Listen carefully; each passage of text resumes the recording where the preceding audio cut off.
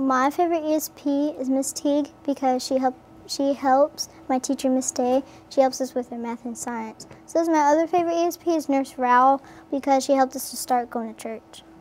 Without ESPs, it's like without a rainbow. Plus, we need color in our school, and it's like we have a rainbow in our school. That's all the ESPs, counting Miss Pinkerton, Miss Nichols, Nurse Rowell, and all the other ESPs. So that's why we need ESPs. There'll be cracks in the wall, and it'll just be all gray in the school.